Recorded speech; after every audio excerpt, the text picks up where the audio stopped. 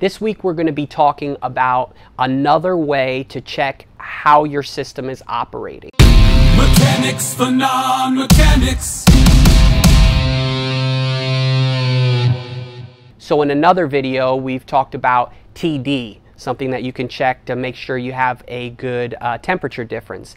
This video we're going to talk about another way that you can check if your cooling is operating well. Okay, so this is not dealing with components or anything like that, but this is a way that you can see, you know, is my system operating okay? So you can go outside. If you go outside on your AC condensing unit, okay, there's two copper lines that are coming out of your air conditioning unit, and most likely they're going into your house, into the outside wall of your house. One is a fat line and one is a skinny line, okay?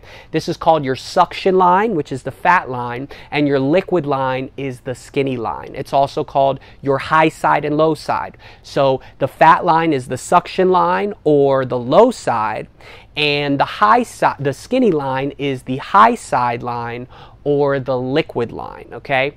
And when your system is operating properly, as long as your coil is not dirty and your filter is not dirty, your suction line or fat line will feel cold, almost like a beer bottle. If you take a beer bottle, if you open a cooler and take a beer bottle out, it's going to have that cold feel to it. That's how your suction line, in most cases, should feel.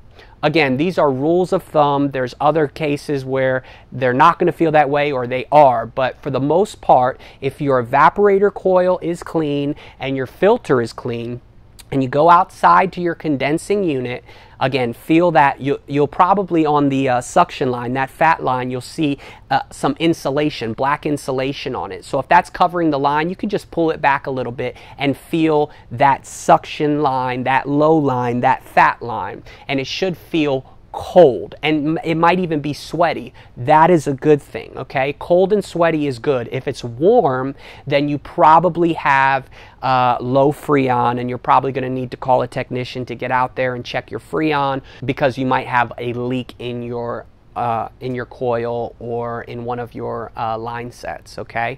So again, if you go outside, as long as your evaporator coil is clean and as long as your filter is clean, you can go outside to your outdoor unit and feel that fat line with your hand, and if it's cold, then that is telling you most likely that you have good cooling in your system. If it's just warm or lukewarm, then you probably need to call a technician to come out and look at your system.